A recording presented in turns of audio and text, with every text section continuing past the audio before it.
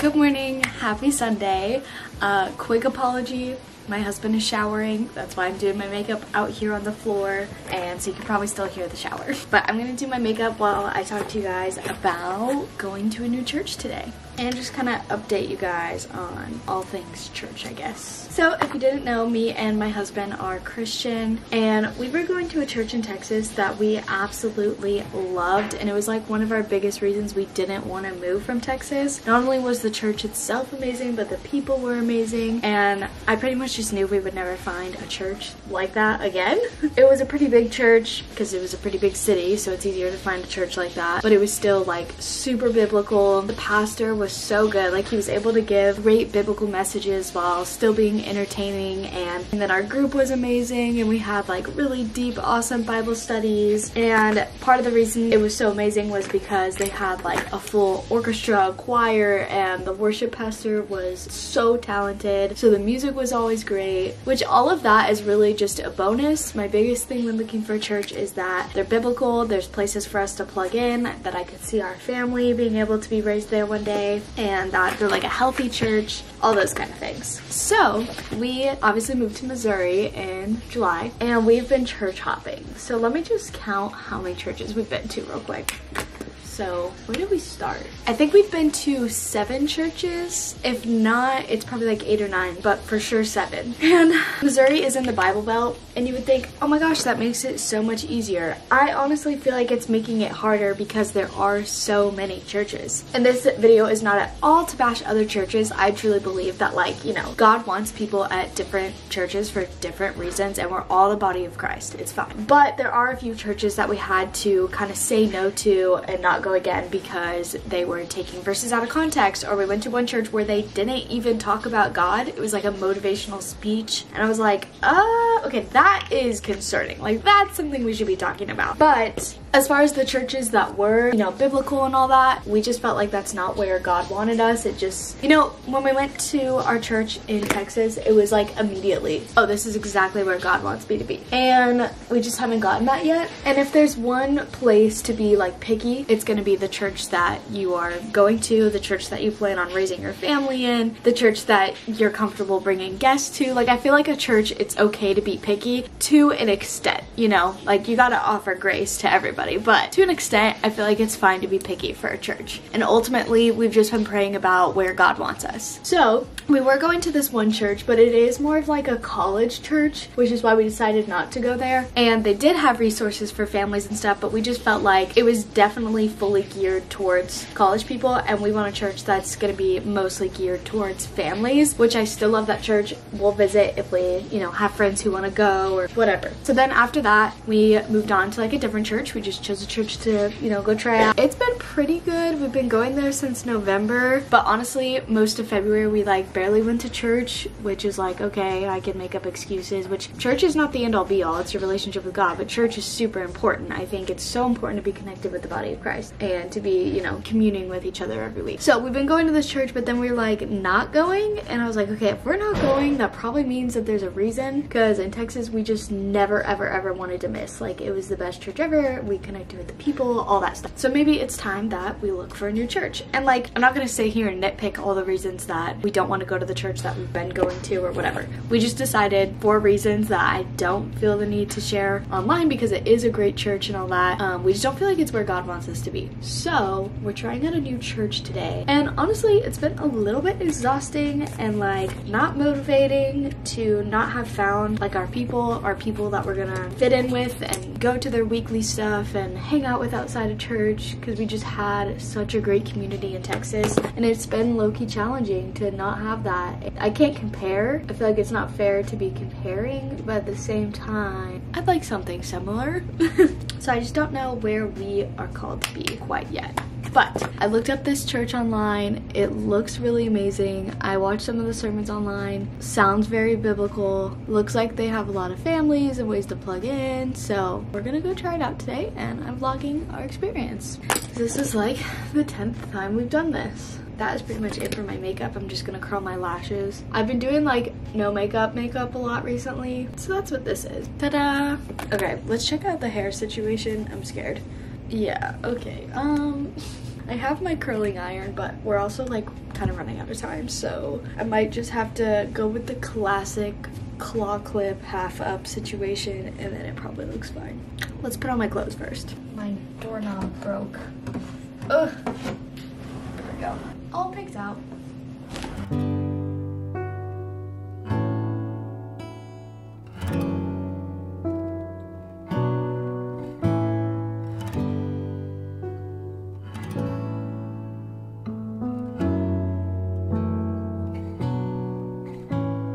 Alright, we just got back and we picked up coffee on the way home. Our Sunday plan is usually just hang out. We're probably going to hang out outside and then go to family dinner later, because my whole family has dinner together on Sundays. But a little bit of a recap talking about the church we went to. I rated it off of just first impressions like a 9 or 10. Like, it was like really, really good. It honestly reminded me a lot of our church in Texas. It kind of gave the same vibes. Even like the worship center sanctuary thing was set up the same way, and the music was really good. And the songs that they chose were like biblical songs, talked about God and glorified God. And one of the songs was The Great I Am, which was one of my OG favorite worship songs, and that just really got me. I loved that, and a bunch of other really great songs. And then the pastor, it was a guest pastor today because the pastor he's on sabbatical or something, I'm not sure. Anyway, so it was a guest pastor, and we've had a lot of experiences going to churches where it's always a guest pastor for some reason when we go visit, and they're always bad. No offense, but this one was really good. He just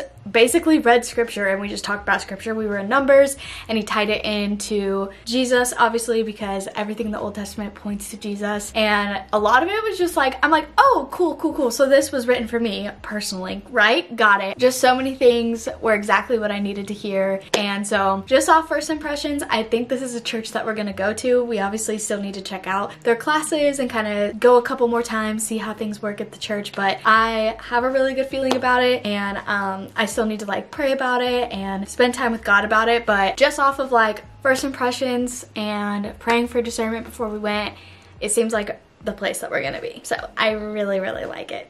And that makes me really happy, because finding a church has been difficult. It's been like almost a year. It's been like 8 months at this point of trying to look for a church. So I'm really glad that we're potentially finally finding our home church. And so I just wanted to bring you guys along, share a little bit of the journey.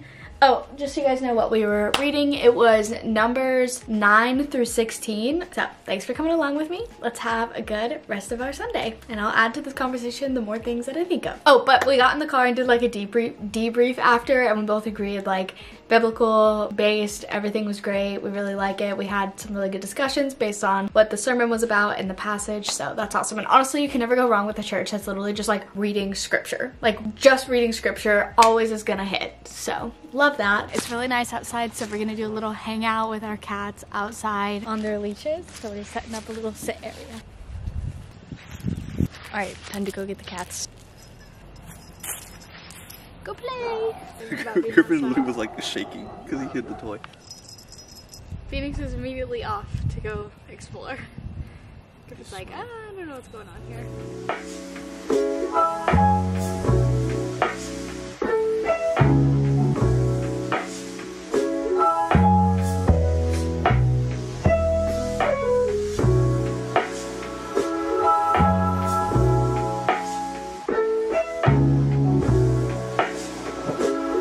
Now that you've seen me go to church and my first kind of thoughts of this church that we went to, I thought it'd be good to hop in and talk about what makes a good church, what to look for in a good church. And before I say any of this, I just want to say, please pray about it. Use discernment. My word is not gospel. I'm just a person. Turn to God's word, turn to the Bible. Pray, okay? But these are like some basic things that I look for in church that I prayed about, and these are kind of some of the main things that I find extremely important. So if you are needing guidance, whether you're a new Christian, just moved somewhere, or whatever, maybe this could help you in finding a home church. I don't know why I'm nervous. I never talk about like my faith this like intensely, I feel like. Anyways, yeah, disclaimer, this is for Christians, Bible-believing Christians looking for a good Christian church. So this is all gonna be biblical. Here we go. First, is the church biblical? This is the utmost important thing that you could be looking for in a church. And pretty much everything after this, it's because we believe the Bible to be God's word. So let's continue on. How do they approach the current culture while staying biblical? Okay, we want to make sure we're staying biblical here. It's all going to come back to that. Can you grow in God's word and your relationship with God through this church? Whether that's plugging in somewhere, the sermons on Sunday, it's teaching you new stuff, having people to pray with, whatever it is it pushing you to grow? And is it encouraging? Encouraging to evangelize, get involved, get closer with God, really just furthering your walk with the Lord. Of course, we also want to pay attention to any red flags, like are there any straight up false teachings? My best advice here in knowing about false teachings is, first and foremost, read the Bible and pray. The Bible will let you know what's a false teaching and what's not. Now, if you want further help with this, there are so many good tools out there, but even just looking at church history and the original heresies that the church has dealt with, you can learn a lot from that because there is nothing new under the sun. So whether it is straight up heresy or just something a little more subtle that doesn't align with God's word, you don't want to be going to that church. That is like red flag, boom, boom, boom, don't go there, okay? Is Jesus the center, or are they elevating pastors, teachers, non-biblical teachings, anything besides Jesus? Obviously, everything should be about Jesus, and going off of that, does the church overall, its goal to glorify God? God should be glorified, honored, and worshipped through all of church. So if we're not doing that, that's going to be a red flag. Do they consistently teach straight out of the Bible? Now, there are different ways to approach sermons. It could be topic-based, it could be a verse, it could be a chapter, and all of those are great, but we do want to make sure we're including scripture, that scripture is in context, that we're not twisting scripture to fit what we want it to say, which comes back to being biblical. But some of my favorite churches literally just read out of the Bible. Those are always great. Do they pray often? Obviously, we know prayer is a huge part of our walk with God. Jesus prayed all the time. Prayer is so important. So are they praying a lot? And within the groups, are you praying for each other? All that kind of stuff. Do they teach the full gospel? I've noticed this starting to become an issue, but basically, do they teach the full gospel? Not just to get to heaven, but like living for Jesus every single day in the now. Are they teaching it all, or are they just using God's name to give a motivational speech? I have encountered that. It's a real thing. Barely even talking about God and just giving a motivational speech, not using the Holy Spirit. We don't want that. Now, keep in mind through all of this, there are disputable and indisputable matters within Christianity. One of my favorite chapters that kind of talks about this is Romans 14. So, for instance, a non-disputable matter would be Jesus' deity, the Trinity, that Jesus is the only way to heaven, that Jesus lived a perfect life, died, was crucified, and rose, defeated death, and ascended into heaven. Okay, that is like non-disputable, right? But there are disputable matters such as maybe your interpretation of Revelations or a personal conviction that isn't inherently a sin, but some people have personal convictions about. I feel like this goes a lot into denominations. There are many different denominations. I'm not going to get into that in this video, but for the most part, denominations are different based on disputable matters. Because at the end of the day,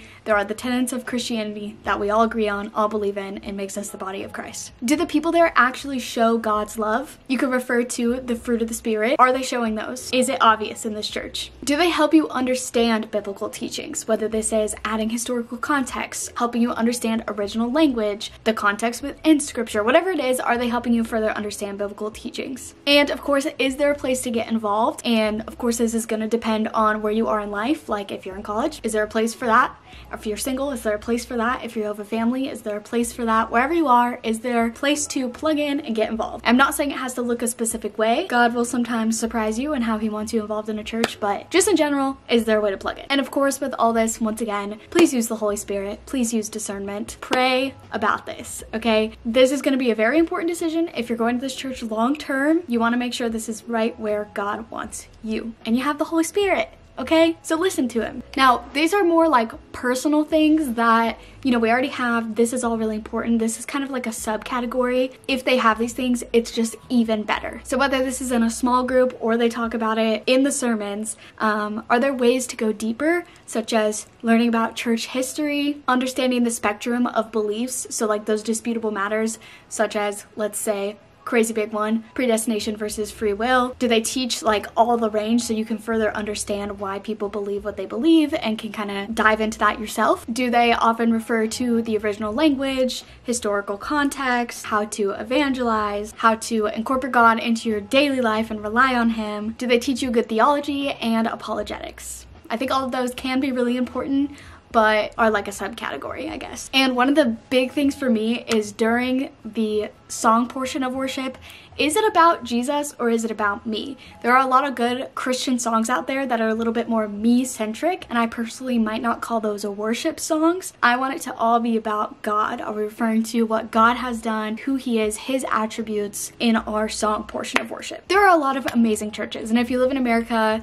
you probably have hundreds of good churches surrounding you. So that's why it's so important to use discernment and pray, because God might want you in a specific church even though there's like 10 really great churches or whatever. And remember that church is not just a building, it is the people. We are the church, we are the body of Christ. So as long as a church is hitting those main points that we talked about at the beginning, they're following the tendency of Christianity, they're not speaking heresy, then you can always find people within a good, healthy church to dive deeper with. So remember that the pastor is not the church. Well, we do want a good pastor, he's not the church. We do want good groups, but they're not the church. Each individual is what makes up the church. You are the church. And also, just one more thing, I would also say don't go just off the feeling or the vibe. While it's great to go to a church that makes you feel hype and stuff, worship is about God, it's not about you or how you feel. Having a great atmosphere could be great, but if they're speaking heresy, then a great atmosphere doesn't matter. So while it's a great thing to have a good feeling about a church, it's even more important that they follow